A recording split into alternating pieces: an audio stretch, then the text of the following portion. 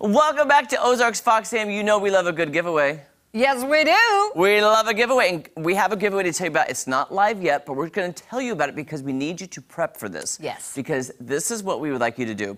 Because of Ozark trading and liquidation, I have been there. I loved it. I cooked a segment with a Traeger grill last week. Guess what? They're going to be giving away a brand new Traeger grill for Father's Day. What a perfect gift for Father's Day. Amazing. So what we're going to do, once it's live, we'll tell you where to go enter. But be thinking about this. We're going to ask you to submit a recipe that you want me and Kelly to make on a Traeger grill. Oh. So we're going to take all the recipes we've received, pick the top 3. Then Kelly and I are going to make those 3 recipes on a Traeger grill out at Ozark Trading and Liquidation. We'll make it there with Josh Tuning. Then we're going to pick the winner on which recipe turned out the best? Yes. Okay, we have to do equally as well on all 3. Oh, yes, absolutely. So that it's, you know.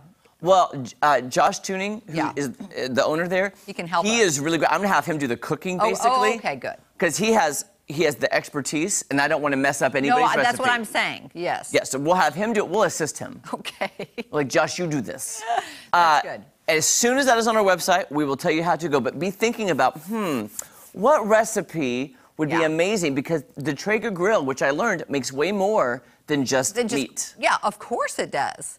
Pies, cookies, now, Brownies, let me ask appetizers. You, when you use a pan, you can use a pan on there, right? Yes. Okay, so would you use a cast iron, or what would you use? We need to ask Josh. And Traeger Grill has a website, an app that has all these recipes. Okay. And it blew my mind. That's great. Because he used aluminum foil to make cookies. He just put aluminum foil on the grill and put cookie dough. Oh, man.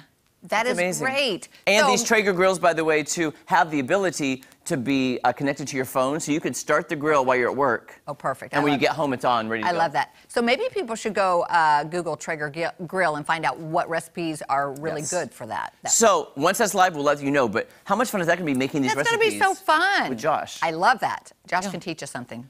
Yes, because we definitely need that.